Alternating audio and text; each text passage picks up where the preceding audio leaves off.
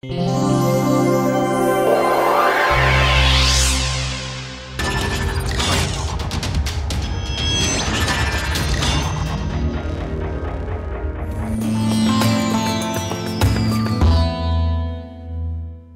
we will do in today's lecture is continue our discussion of the breakup of the jet, okay, due to surface tension, and these are the equations which we had basically derived in the last class, and these are the linearized equations. So we wrote down the equation of continuity and the momentum equations.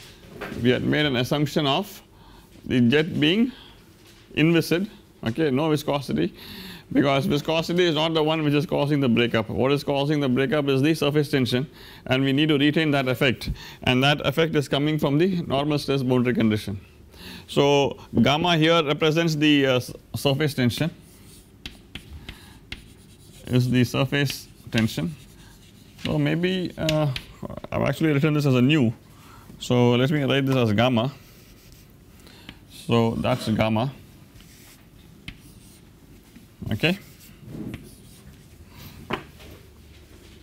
So this represents surface tension, and what I have done is all these equations are with dimensions. So in addition to all of this, we need to use the kinematic boundary condition, okay. The kinematic boundary condition we have to derive for this particular problem. How do you derive the kinematic boundary condition?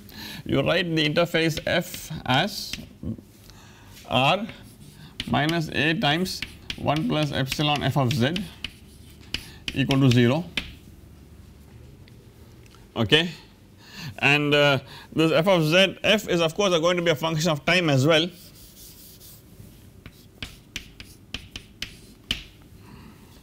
F is going to be a function of time as well, and what we want to do is write df by dt equals 0.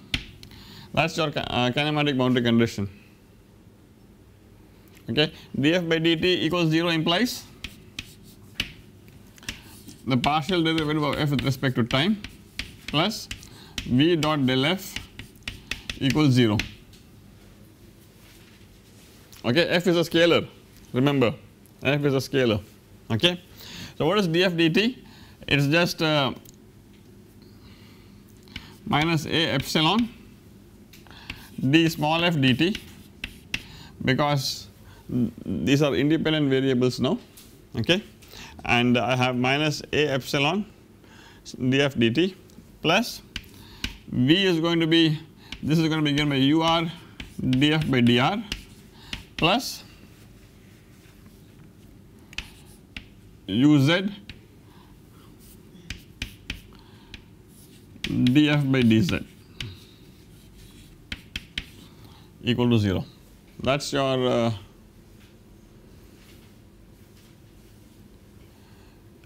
v dot del f term, because two velocity components ur and uz, we are assuming theta symmetry in this problem, okay. So there is no theta component. What is df dr? df dr is just 1, so this gives me minus a epsilon df dt plus 1 plus uz, sorry, df dr is 1, so this gives me ur,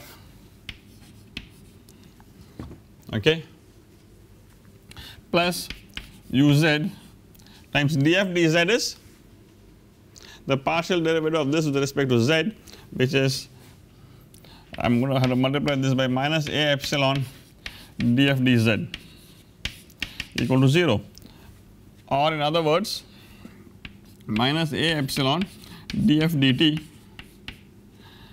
plus ur plus uz, sorry, minus uz a epsilon df dz equals 0, okay. Now this is the kinematic boundary condition with the actual variables ur and uz, the actual velocities. So this is, I have not made any assumption here, I am just saying that the surface is of this kind, okay. And what we have to do now is invoke, since I am interested in the perturbation variables, I have to write this in terms of the perturbation variables.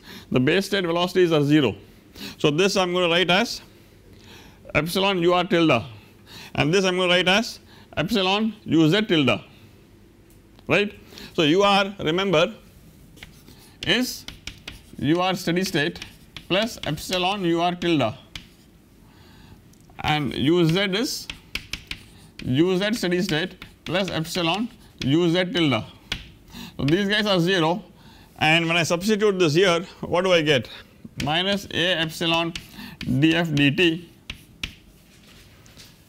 plus ur, which is nothing but plus epsilon ur tilde, and this is going to be minus a uz tilde epsilon squared df dz equal to 0.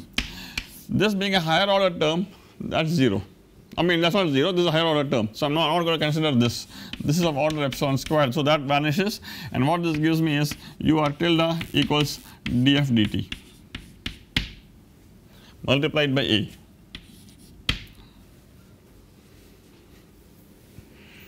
Okay. So that is my kinematic boundary condition.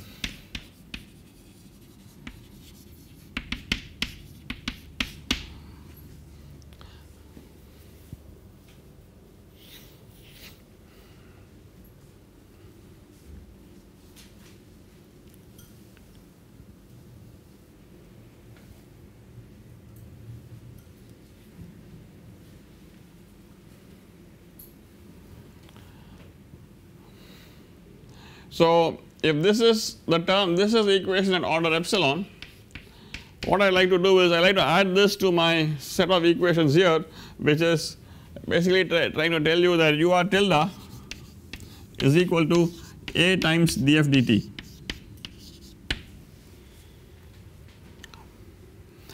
Remember the way I have written this deflection of the interface, f is dimensionless because r has dimensions of length and a is here. So f is dimensionless. Okay. So just to briefly go through, we had derived the normal stress boundary condition at order epsilon in the last class, and these are the linearized equations of momentum, continuity, kinematic boundary condition we have just derived here. What I did is just use the fact that kinematic boundary condition comes from the material derivative of f, proceeded further, okay, and I have gotten this thing at order epsilon. Okay. We now need to solve this, but before I solve this as it is, what I am going to do is I am going to make this dimensionless. Okay. So let us make it dimensionless and then see what is to be done. So to make this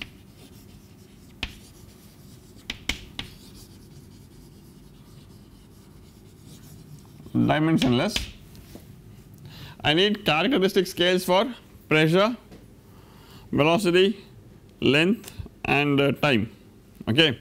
So what is the characteristic length scale? We are talking about a circular jet which is infinitely long, which has a radius of a. Okay. So the characteristic length scale is going to be a. LC I am going to choose as a, the radius of the jet, radius of unperturbed jet.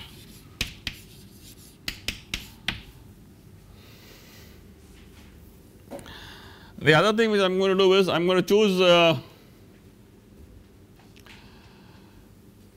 for pressure, the characteristic pressure. The pressure difference, remember, at base state is given by gamma divided by r or gamma divided by a. Okay. So if I have a cylindrical jet of radius a, I can choose my characteristic pressure as gamma divided by a, because this is, my jet is known, this is constant, that is also constant, my characteristic pressure becomes something which is fixed. So once the characteristic pressure is known, I can calculate what my characteristic velocity scale is, because pressure goes as rho u squared, right. So my u is going to be, u characteristic is going to be given by square root of pressure characteristic divided by rho, which is square root of gamma by A rho. Why is this? Because remember what we are talking about is a stationary jet. The actual problem, the base problem does not have any velocity. I am looking at a thread which is actually stationary. So there is no velocity which is characterizing the flow. So I do not have a characteristic velocity from that, but what I am saying is whatever is the velocity is going to be induced by the surface tension which is breaking up. So that is the reason the characteristic velocity has the surface tension occurring in the definition. Okay.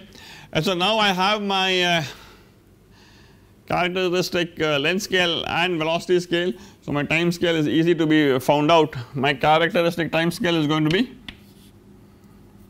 Tc is going to be given by Lc divided by Uc.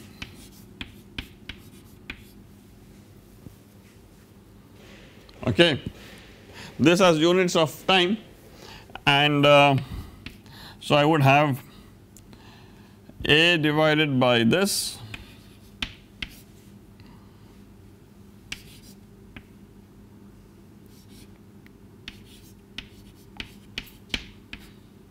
okay, this is right.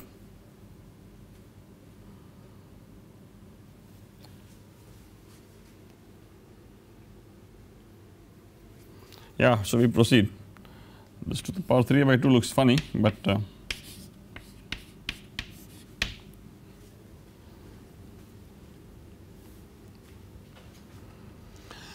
so with this I want to make the equations dimensionless, okay, and what we will do is we will just go through with the process here.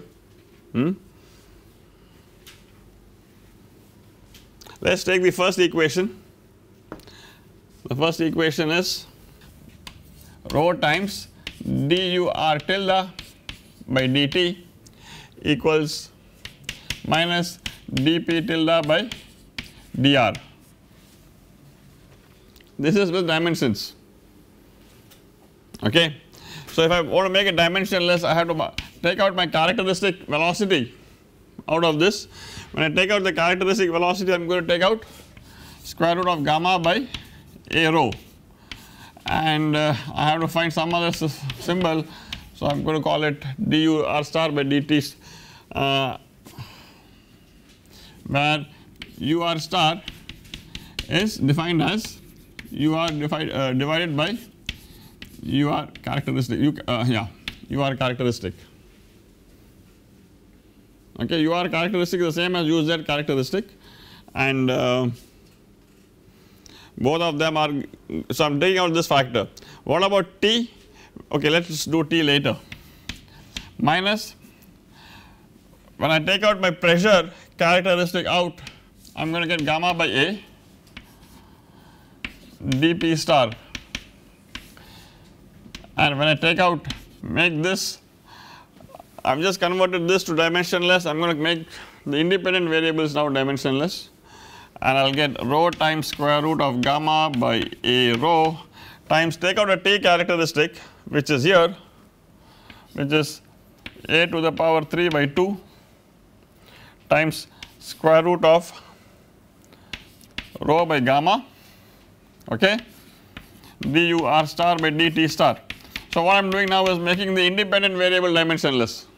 I mean you guys can do it faster, and minus gamma by A squared dp star by dr star. The point I want to make here is that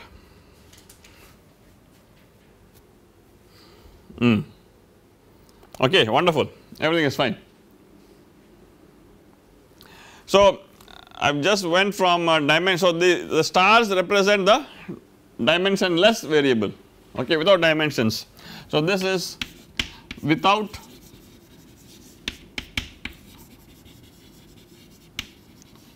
dimensions.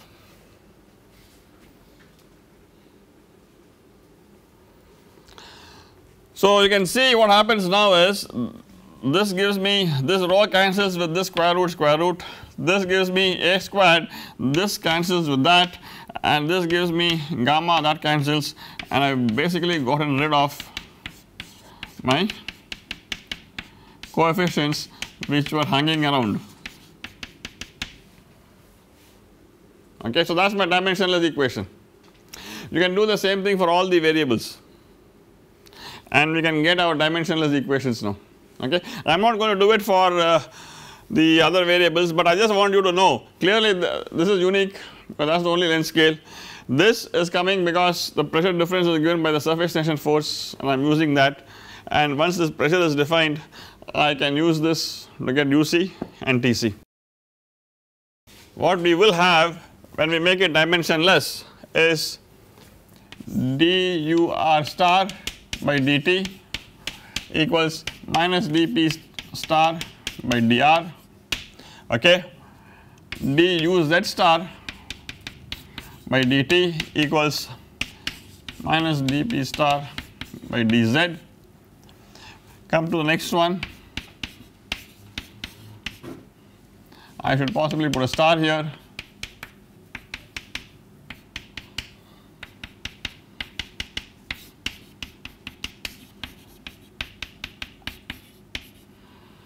Something is wrong.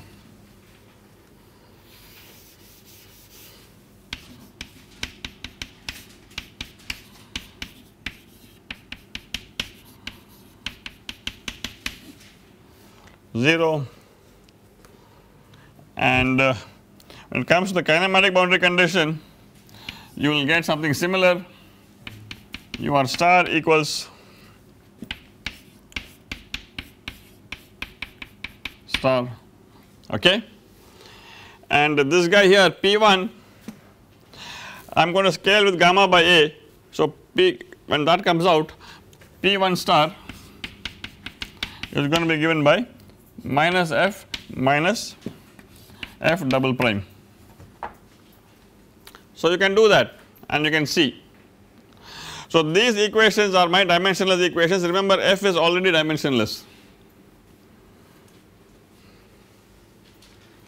Yeah. Using A as characteristic length scale even in z direction. Yes. Is it correct? Yeah. I mean the we can take a different but what is the characteristic length scale in the z direction? The wavelength is what we are going to find out. The wavelength of the disturbance which is most critical, which is going to decide the breakup of the drop, is what we are going to find out. We do not know what the wavelength is. If I had a characteristic dimensions in the length in the z direction, I could possibly use that. If I use that, then that particular length scale would come in the differential equation, otherwise it will come in the boundary condition. So basically, if there are two length scales, depending on how you define your characteristic variables, they will come either in the boundary condition or in the differential equation. So that parameter will appear, but either where does it appear, that is the only thing which is going to be different. Okay. So we need to solve these equations, and what I am going to do is I am going to drop the stars from now on, okay, just so let us drop the stars, but the equation, the variables are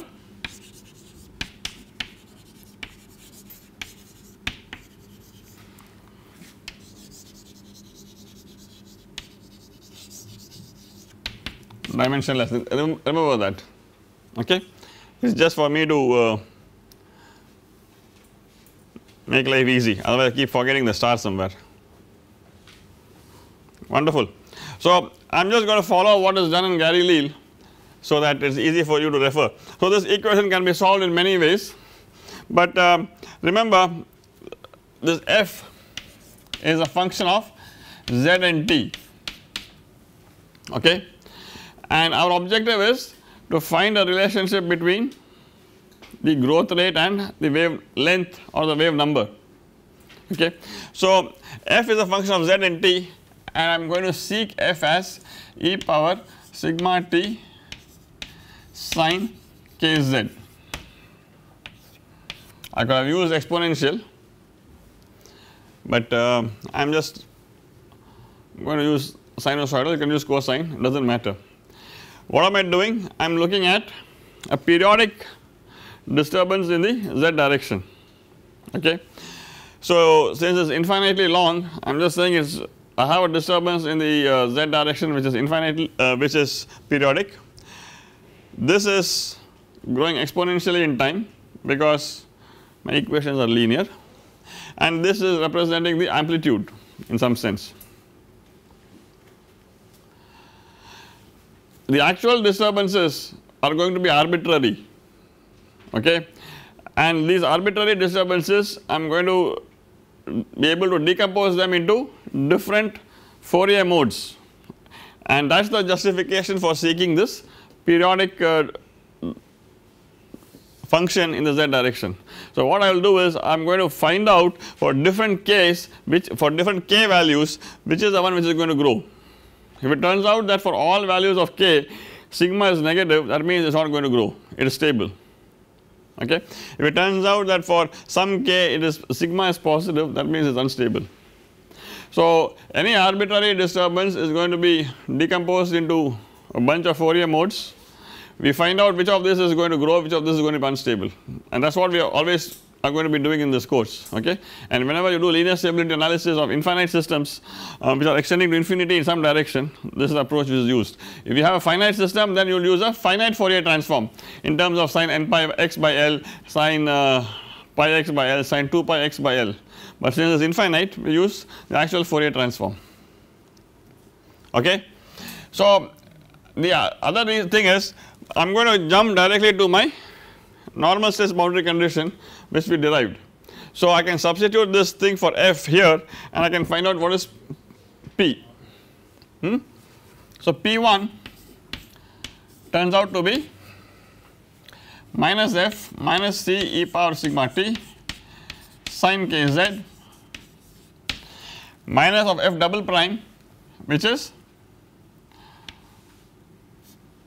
minus, this is, remember the derivative is with respect to z. So, I am going to get a k squared, but that is going to be the plus sign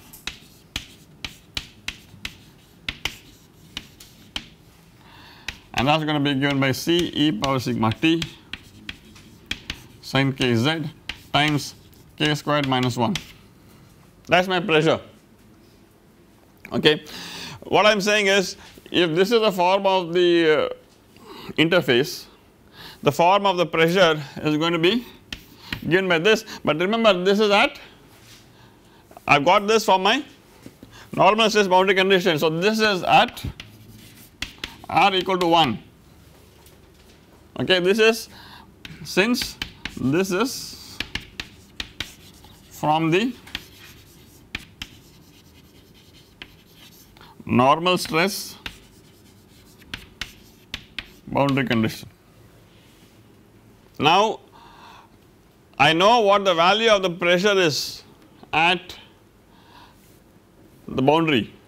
What I need to do is I need to get the differential equation for pressure. Okay.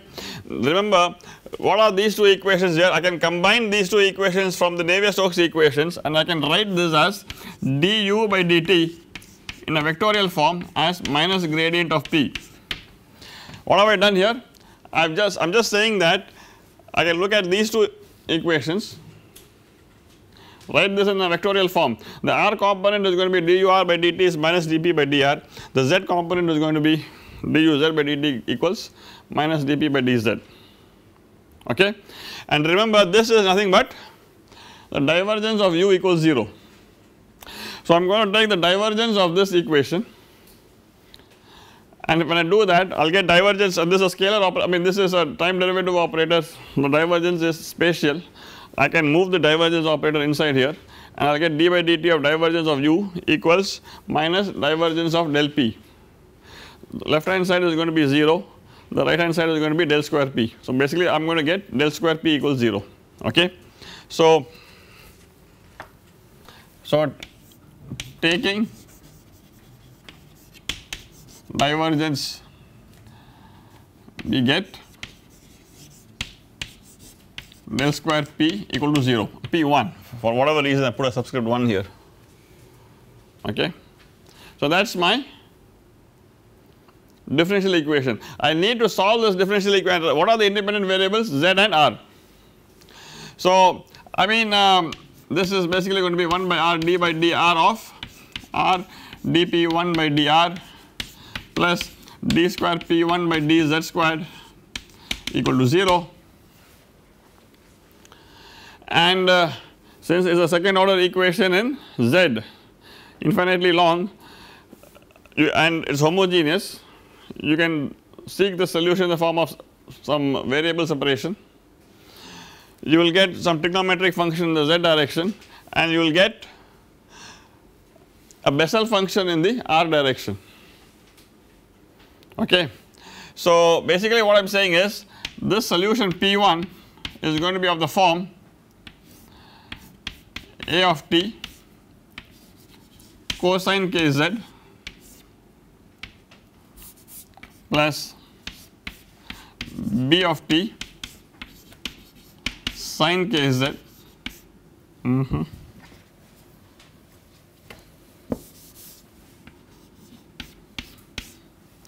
times I0 of kr, I0 of, yeah. So I mean I am not going to be doing the math here, but you guys can go and check if this is indeed right. Now there are two things, this is a second order in Z, second order in R, and you need to have, you will get two solutions, right. It will be I0 of kr, and there will be another solution which is k0 of kr. You would actually get A, B, and let us say C and D, two constants associated in the R direction. So these are your independent solutions in the Z direction, sine and cosine, and since there is a variable separation form, it is going to be I0 and k0. Now the fact that k0 is unbounded basically is going to knock off this contribution, this is knocked off because k0 is unbounded and R equal to 0, and what I am left with is only this, only I0 is going to contribute, C multiplied by B is some other arbitrary constant, C multiplied by A is some other arbitrary constant. The thing which I want you to remember is the differential equation here has only R and Z. So why am I putting A as a function of time and B as a function of time? The reason is the boundary condition has the time dependency, because on the boundary the variable is changing with time, the pressure inside is also going to change with time periodically or in whatever way it is, okay. It may not be periodic, it is exponential. So the reason why this, if this pressure had been independent of time, then A and B would have been just constants, but because the pressure here is actually changing with time, these guys are not constants but these are functions of time, okay. So what I am going to do is I am going to write this P1 as A multiplied by C, some other constant, let us say E of t times cosine kz plus f of t sine kz times I0 of kr, okay. Now what I want to do is I want to compare, this guy has to collapse to this value or this function at r equal to 1, at r equal to 1 this must match this, and at r equal to 1 I only have the sine dependency, I do not have the cosine dependency. So what this means is E has to be 0, okay. So from the boundary condition at r equal to 1,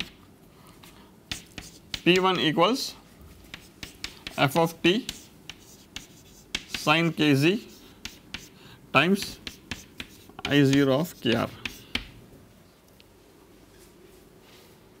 Okay. So, this periodicity in the z direction is the same as what is being imposed by the boundary condition. The variation in the radial direction has come by the governing differential equation here, and the amplitude f of t is something which we need to find out. Okay. That is still an unknown quantity, but what I have done is I have basically gotten this. Okay, wonderful. So, now I need to get a relationship between f and c, and how can I do that? This is a pressure is given, I need to use one of these conditions here. I do not know velocity yet, I know pressure. I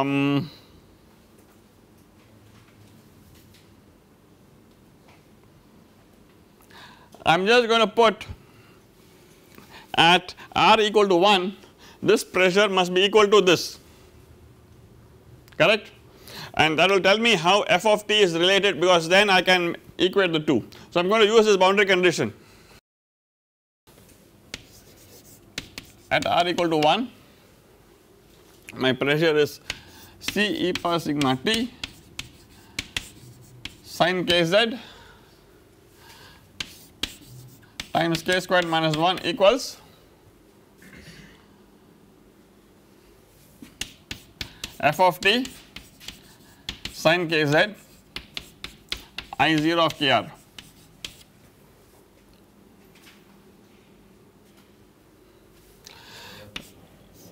Am I missing something? I0 of k, you are right, I0 of k, sin kz goes off. So, f of t is nothing but C times e power sigma t times k squared minus 1 divided by I0 of k.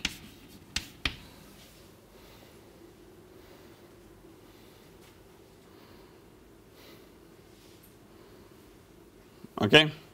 So, f is known, now I have been able to relate.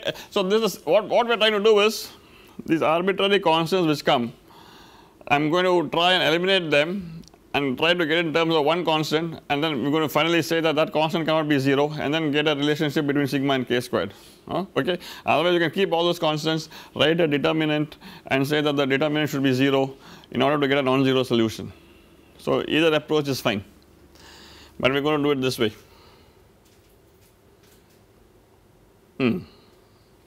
If f is known, then what is my pressure? My pressure is going to be given by, I am substituting this f back there, C e power sigma t times k squared minus 1 sin kz times I0 of Kr divided by I0 of k.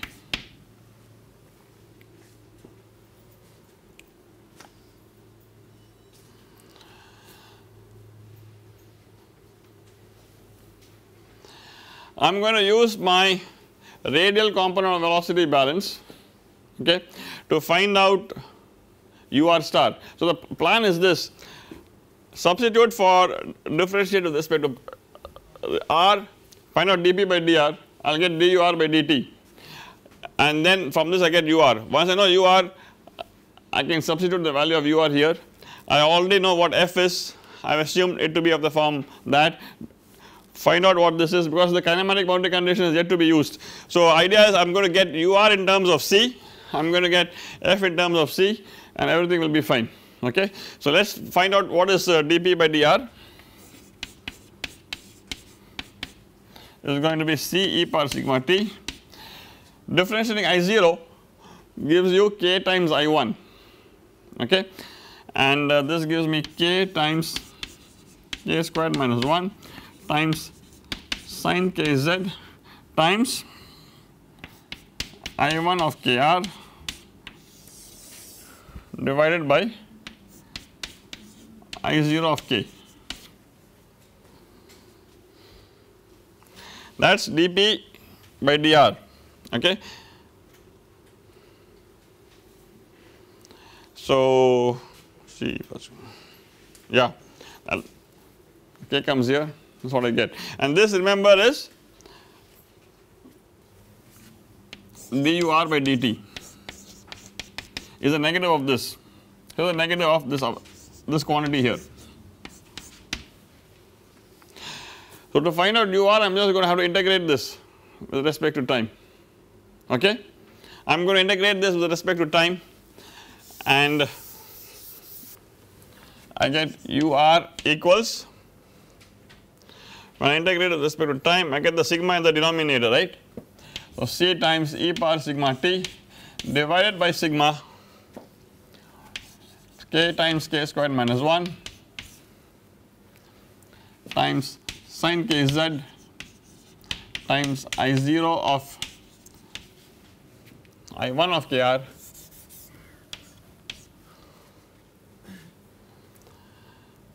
divided by I0 of k.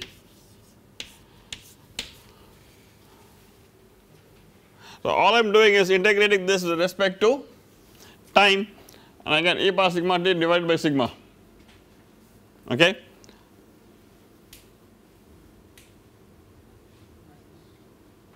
With a minus, yes, with a minus sign because there is a minus here, dur by dt is minus dp by dr, wonderful. So we are pretty much done, and this remember at r equal to 1 must be, at r equal to 1 ur star equals minus df by dt, okay. This is going to be equal to r equals minus df by dt, minus df by dt or plus df by dt, it is plus, right. Why did I write minus here?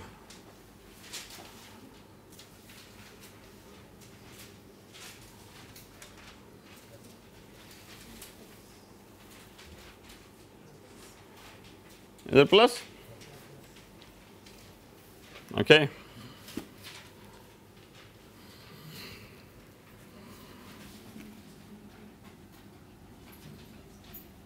Yeah.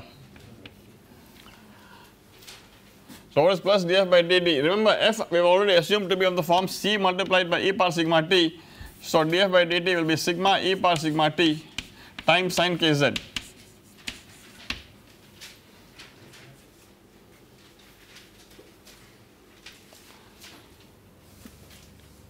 So ur will be equal to this, I have to evaluate this ur at r equal to 1, okay, and yeah, just check, the plus or minus, it's plus, okay. So ur is equal to c sigma e power sigma t sin kz at r equal to 1, and I just go to this equation here and I get c minus c e power sigma t by sigma times k squared minus 1 times sin kz, okay.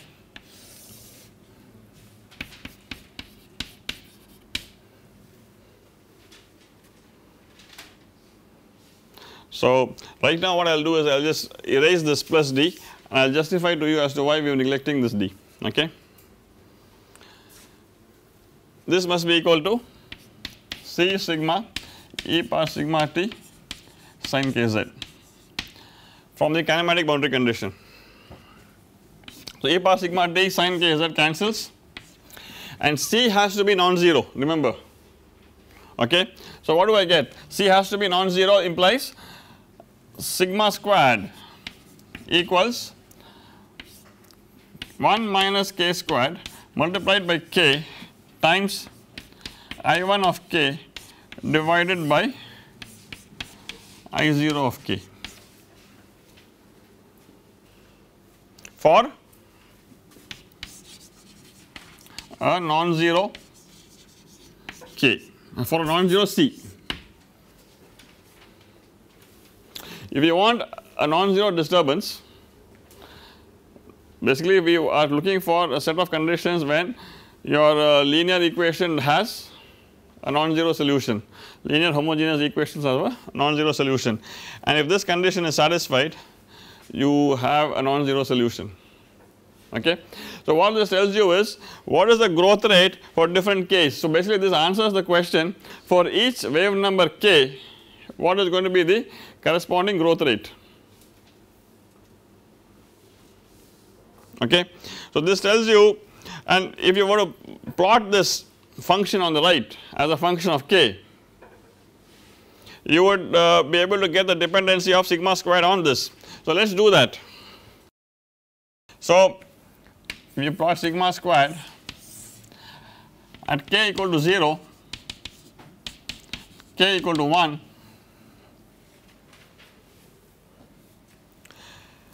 this thing is 0, that is k equal to 1.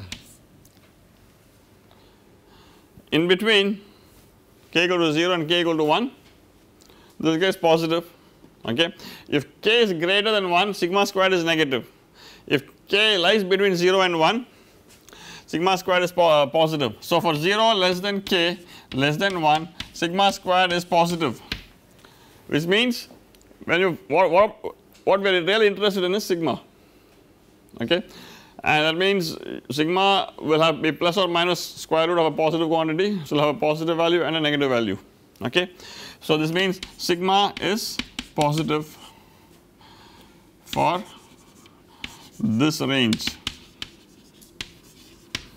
and again for k greater than 1, sigma squared is negative, and actual thing is it is neutrally stable because the real part is 0.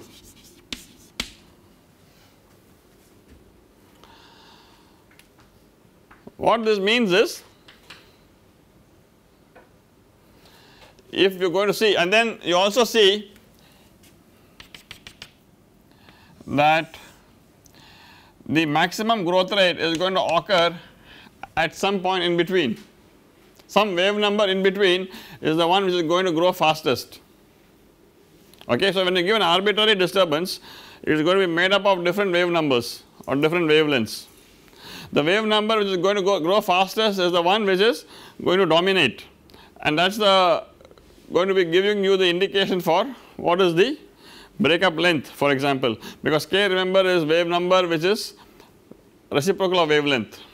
So this particular thing you can calculate, and if I remember right, this is about 0.6. Okay.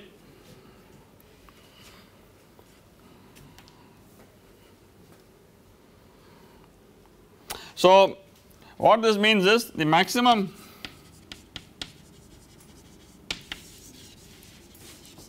growth rate occurs for sigma for k equals 0.6 approximately.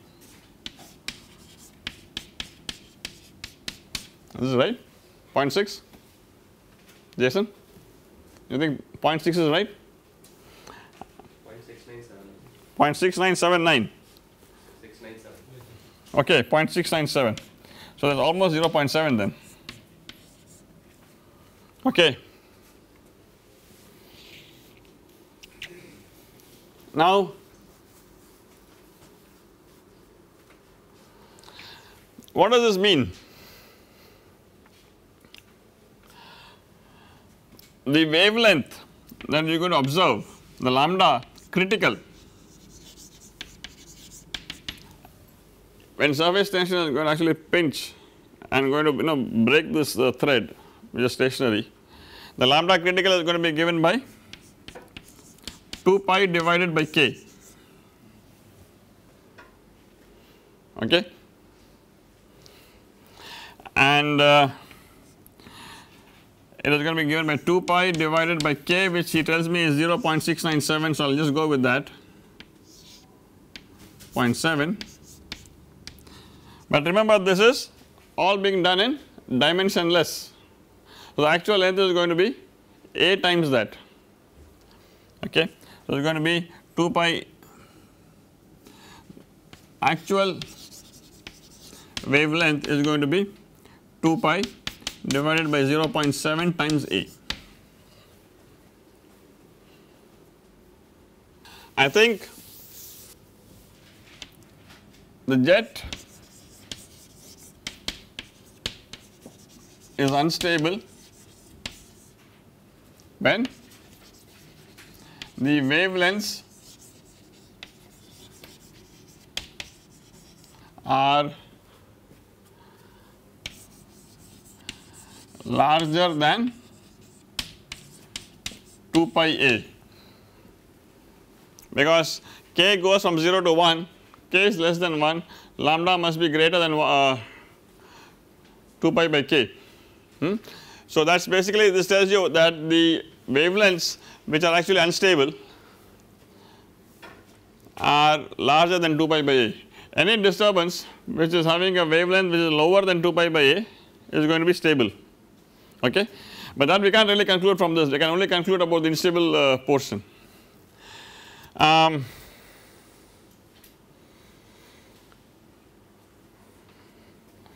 What else do I want to say?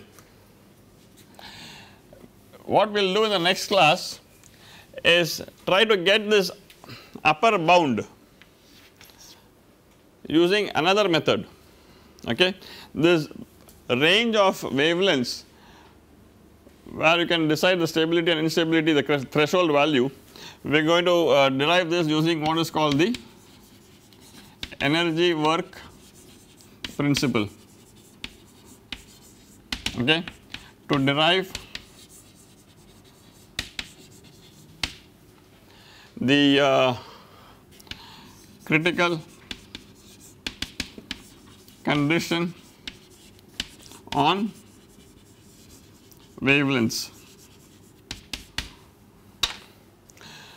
That argument is slightly different from, that approach is slightly different from what we have done now, in the sense that is more of a static argument, we do not use the dynamics, okay.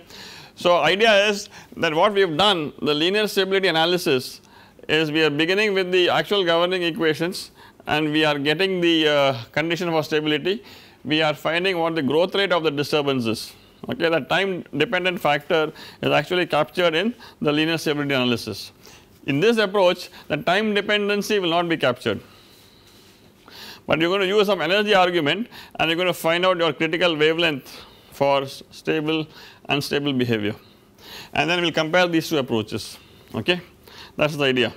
So we will answer this question about this integration constant being 0.